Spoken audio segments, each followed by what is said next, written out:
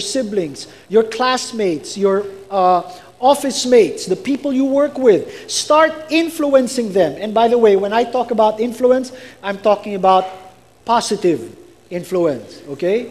I'm not talking about BI, bad influence.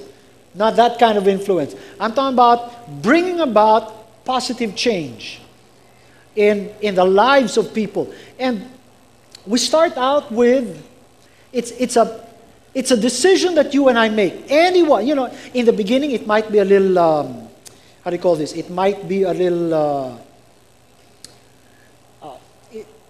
it might feel a little out of place, or it might require a little more effort than normal. But I made a decision back in about 1987, I think, 1988, that I will be a blessing and a source of revival to anyone that comes my way, as much as I can.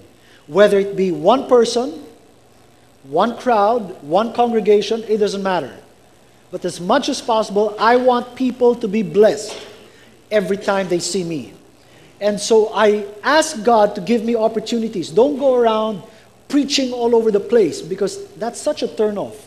It's something that comes naturally after a while. It just comes naturally. You just want to be a blessing. So how do you do that? By making sure your words are positive.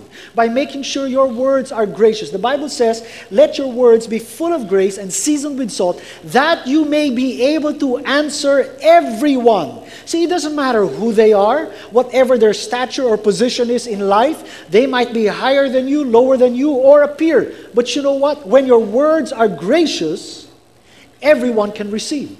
Everyone. And when you're gracious, they are strengthened by you. You know how some people are, you just see them, you feel drained already. Right? I mean, these are the people, when you see them, you want to go to the other side of the street. You don't want to talk, you don't enjoy talking to them. See? Because they just have this anointing to suck out your joy, suck your strength, such suckers, I mean, it's everything. Every time, by the time you're talking to them, you feel so drained. And that was just 2 minutes. More than that, I mean, but see, it requires extra grace to be with people like that. Now, if you're married to someone like that, God's grace is on you. Okay,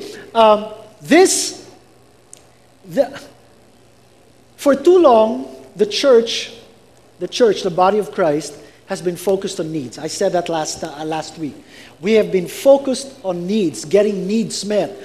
Paying the bills, putting food on the table, roof over our head. What shall we wear? What will we drink? What will we eat? And stuff like that. I mean, the basic Matthew 6:25 needs. And for so long, the church has been focused on that. But I believe God is also saying now, I want you to move and focus on your desires. Focus on your desires. See, the thing is, when you focus on your desires, it's interesting because God already promised to meet your needs. See, He already promised that. But my God shall supply, see, not might, shall supply all of your need according to His riches and glory by Christ Jesus. Now, the moment you are, let me show you a verse. Okay, look at this. In Psalm 23, verse 1, it starts out by saying, "The Lord is my shepherd." Everyone say, "The Lord is my shepherd." See, a shepherd is the one who guides. A shepherd is the one who makes the decisions. A shepherd is the one with a vision. A shepherd is the one who leads, who goes ahead. And he shepherds sheep. The sheep have basically two callings in life. Number one is to follow the shepherd. And number two is to eat. That's all the sheep does. Follow and eat. And then follow some more and eat some more. See? That's all they do. The sheep does not have to think, where am I going to find my next meal? That's the shepherd's job. The shepherd will be the one to scout and look for verdant pastures, green pastures, where they have good, nutritious grass and whatever else sheep eat. See, it's not the sheep's job to plan, to strategize, to come up with a 10-year plan saying, these are the places I will go, so I will make sure that I always have enough food and enough drink. See? Sheep don't do that. All they do is follow the shepherd. That's all they do. And you know what? It's the shepherd's job to make sure that they are comfortable. Because of their wool, they get all kinds of flies and ticks and what have you. It's the shepherd's job to anoint them with oil so that none of these bugs can get in and attach itself to the skin.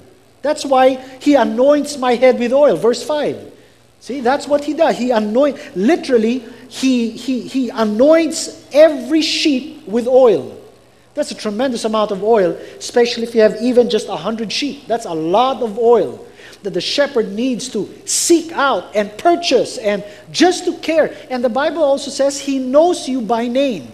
A good shepherd always gives a name to his sheep. And the sheep know his voice. See, the Lord is my shepherd. It's not enough for me to know that the Lord is Pastor Yoli's shepherd. And I hope that or maybe I'll pick someone else. Let's say the Lord is Grace's shepherd, and because she's my wife, hopefully He'll also take care of me. See, it doesn't work that way. This is a personal shepherd. Doesn't matter that you are married to someone who's born again, and you're one flesh. The Lord is her shepherd, but the Lord must also be my shepherd. You understand what I'm saying? See, the Lord is my shepherd. Now, look at what happens. When the Lord is your shepherd, I got from 3 different versions. The first one, New King James, I shall not want. The New Living Translation, I have all that I need. The Amplified says, I shall not lack. See, when the Lord is your shepherd, your needs are met. See, it's a package deal. When the Lord is your shepherd, your needs are met. The problem is, we have been praying for our needs, and nothing wrong with that, but the problem with that is that we have become so focused on our needs that we have not had time to focus on our desires. And here's the thing. When you're focused on your needs, your focus is inward. What will I eat? What will I drink? What will I wear? The focus is always inward. But the moment you start focusing on desires, you start looking outward. See? Why? Because your needs are met. No one, if you understand Abraham Maslow's hierarchy of needs, you always start with, not that I advocate it, but there is some measure of wisdom in it. You always start with your basic needs before you think of self-actualization, and meditating on esoteric things and meditating on the things of God. You always think, what am I going to eat? But the moment that's met, you now can move to other things and focus on other things. See, and that's why God said, look, the Lord is my shepherd. David said, the Lord is my shepherd. I shall not. I shall not. I will not. I'm not going to lack anything. I'm not going to need anything. The Lord's my shepherd. He takes care of all these things.